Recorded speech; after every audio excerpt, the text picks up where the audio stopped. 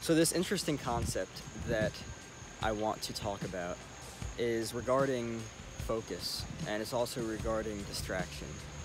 But what's interesting is that it's not the way that a lot of us think it is. In fact, it wasn't until I heard about this that I was actually living the other way around.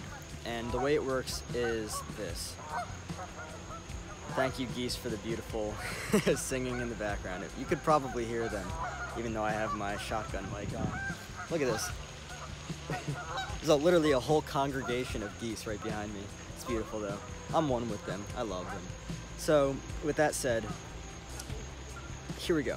The opposite of distracted is not focused. The opposite of distracted, something just fell from the tree. Look at me being distracted. The opposite of distracted is attracted. And this really blew my mind when I heard it, because it made me realize that growing up for me, something that a lot of you don't know, which I'm about to expose, is that I actually took Ritalin in middle school and high school.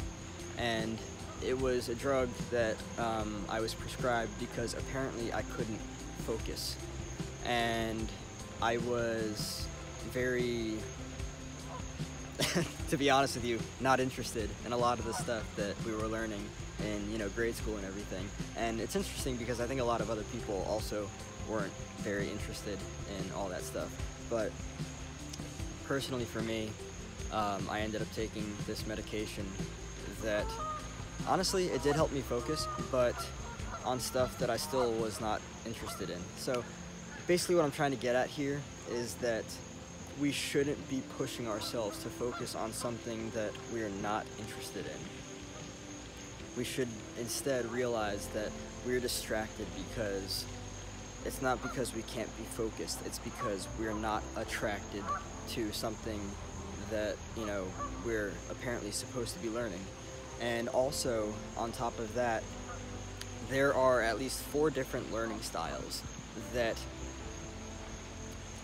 from what I understand, not any part of the education system caters to. And with that said, I'm pretty sure the main thing is reading. That's what reading and writing is what the education system caters to.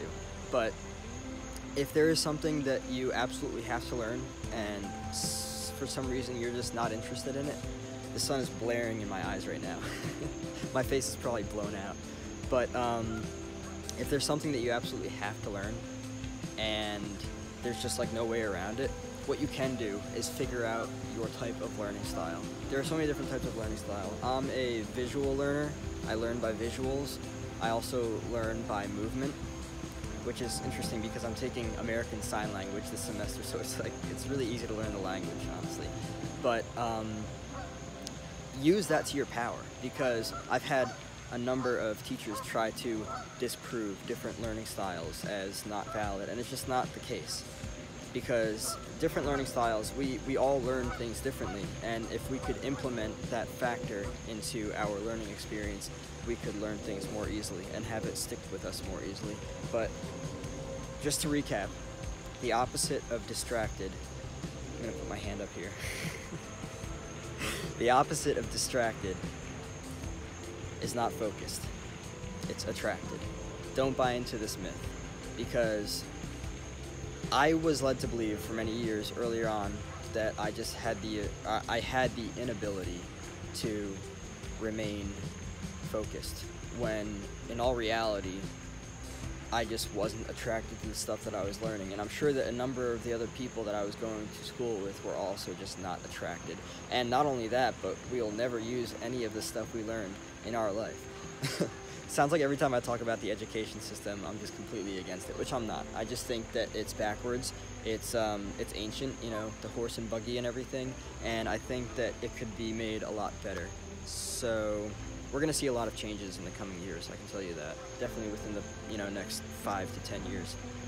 But yeah, don't be led to believe that you have an inability to focus simply because you're not interested or attracted to something.